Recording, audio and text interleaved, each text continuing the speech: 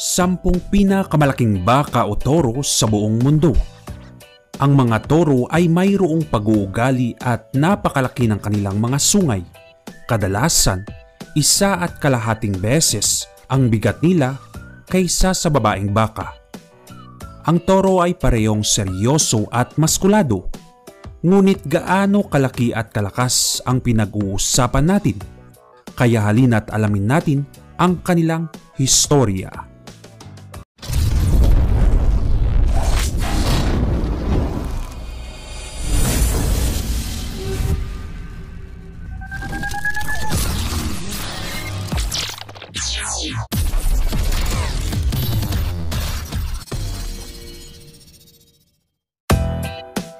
Number 10. Brahman. Ang Brahman ay crossbreed sa pagitan ng baka at kamelyo. Ito ay isang bumpback cattle na nagmula sa India. Na-export ito sa Estados Unidos kung saan ang mga cattle breeders ay nag-breed ng napakalaking toro na ito sa pagitan ng 1854 at 1926. Ang mga babaeng Brahman ay tumitimbang sa pagitan ng 1,000 at 1,400 pounds, ngunit ang toro ay tumitimbang mula 1,600 hanggang 2,200 pounds. Ang Brahman ay may nakalaylay na taenga at maluwag na balat na tulad ng mga kamelyo. Maaari silang magimbak ng parehong pagkain at tubig sa kanilang maumbok na leeg sa loob ng ilang linggo. Iyon ang dahilan kung bakit ang mga magsasaka sa southeastern US ay nais na mag-alaga ng Brahman dahil maaari silang manatili sa init at hindi sila ginugulo ng mga insekto. Number 9. CB Bagnari. Ang CB Bagnari ay mayroong maumbok na likod. Ang mga ito ay maaaring lumaki ng hanggang 84 na pulgada at timbang na hanggang sa 3,500 pounds. Nalampasan ng mga toro na ito ang Brahman ng karagdagang 1,000 pounds. At bagaman mayroon silang mas malaking leeg, mas malakas na sungay at mas malawak na dibdib. Ang kanyang pangalan ay nagmula sa bayan ng Bog na matatagpuan sa timog ng CB, Nari at Pakistan, isang ilog na dumadaloy sa kanilang breeding area. Bawat taon, ang CB Bagnari ay ipinapakita sa CB Mela, isang pangkulturang kaganapan sa kanilang lugar. Pinagtatalunan pa rin kung ang CB ang pinakamalaking breed ng baka sa buong mundo. Number 8. Belgian Blue. Ang Belgian Blue ay may pinakamalaking kalamnan. Napaunlad nila ang kanilang malaking kalamnan dahil sa natural gene mutation na tinatawag na double muscling. Tulad ng nakikita mo, ang mga toro na ito ay may mahusay na likuran, balakang at mga malalakas na binti. Ang kanilang mabibigat na kalamnan ay maaaring umabot sa timbang na hanggang sa 2,750 pounds. Ang mga babae ay nagkaroon ng parehong genetic condition na madalas na humahantong sa mga paghihirap sa panahon ng pagbubuntis. Pagkatapos ng kapanganakan, ang mga bagong panganak na baka ay nagdurusa mula sa mga depekto tulad ng paglaki ng kanilang dila na nagpapahirap sa kanila. Gayunpaman, ang ganitong lahi ay patuloy na umuunlad. Number 7. Chianina. Ang Italian Chianina ay ang pinakamabigat at pinakamataas na lahi ng baka sa buong mundo na nagmula sa Tuscany. Ang lahi na ito ay umabot sa taas na 6 na talampakan at tumimbang hanggang sa 3,700 pounds na halos kasing bigat ng matandang hippopotamus. Isa rin sila sa pinakamatandang lahi ng baka sa buong mundo na ginagamit bilang beef cattle sa loob ng maraming siglo. Ang mga Chianina bulls ay may matigas na balat na kayang labanan ang mga parasites at ang maiinit na klima. Number 6. German Angus.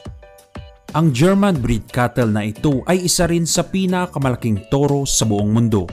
Ang babaeng German Angus ay maaari lamang umabot sa average na 1,500 pounds, ngunit ang mga lalaking toro ay may timbang na 2 beses na mas malaki kaysa sa mga babae.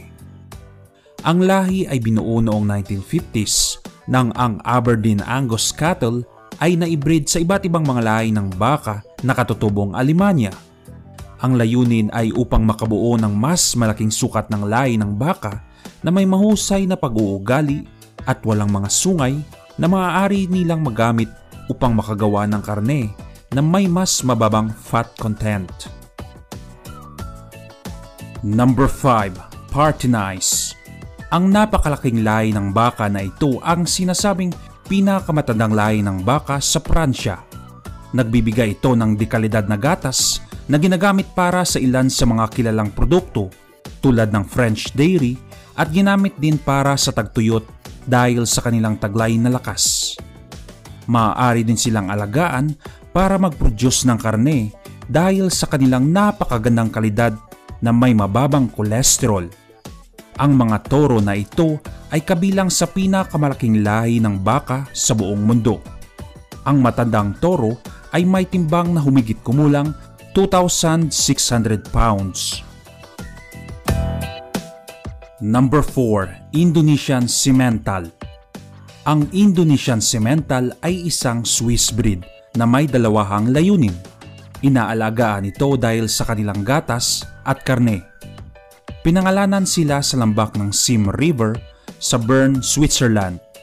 Ang baka na ito ay may malaking katawan at kalamnan. Ang mga toro ay madalas na umabot sa taas na 5 talampakan at 2 pulgada. Ang kanilang timbang ay maaaring umabot ng hanggang 3,000 pounds. Number 3. South Devon. Ang South Devon ay karaniwang tinutukoy bilang gentle giants. Ito ay nagmula sa United Kingdom at isa ito sa pinakamalaking lahi ng baka sa bansa. Ang mga toro ng lahi na ito ay kayang maabot ang bigat na hanggang 3,500 pounds. Ngunit ang pinakamalaking naitala sa South Devons ay umabot ng hanggang 4,400 pounds. Maaari silang magamit para sa trabaho hanggang sa 12 taon na nangangahulugan na sila ay malakas. Ang lahi na ito ay kilala sa parehong produksyon ng karne at gatas. Ang mga baka na ito ay kayang magparami sa loob ng 15 taon. Number 2. Montbéliard. Ang lahi ng baka na ito ay nagmula sa rehiyon ng Pransya sa Montbéliard. Ang mga matatandang baka ay tumimbang sa pagitan ng 1,300 at 1,500 pounds at taas na humigit kumulang sa 57 pulgada. Gayunpaman, ang mga toro ay may hindi kapanipaniwalang timbang hanggang sa 2,600 pounds. Ang mga babaeng toro ay gumagawa ng toneladang gatas. Ang single Montbéliard cows ay maaaring gumawa ng higit sa 2,000 galon ng gatas bawat taon. Ang kanilang gatas ay mayaman din sa casein na nag-aambag sa pagtaas ng produksyon ng keso. Samantala, ang mga toro ay malawakang ginagamit dahil sa kanilang mga katangian at kakayahan sa paggawa. Number 1. Maine Anjou de Press. Ang Maine Anjou de Press ay nagmula sa rehiyon ng French Anjou. Ito ay pangalawa o pangatlo sa pinakamalaking baka sa buong mundo. Gayunpaman, ang pinakamalaking toro na naitala ay nagmula sa ganitong lahi na tumitimbang ng 4,300 pounds at opisyal na pinakamabigat na toro sa buong mundo. Sa katunayan, ang Maine Anjou ay opisyal na tinimbang sa 2016 International Agriculture Show sa Paris. Ang toro na ito ay 5.5 taong gulang lamang sa panahon na iyon. Ang ganitong lahi ng baka ay sikat dahil madali silang lumaki o patabain depende sa pangangailangan ng mga magsasaka. Ikaw, may alaga ka rin bang baka na kasing laki ng nabanggit sa ating listahan? Magbigay ng iyong pahayag sa comment section sa baba ng video na ito. Maraming salamat sa panonood. Magkita-kita tayo sa susunod na video. Hanggang sa muli, peace out!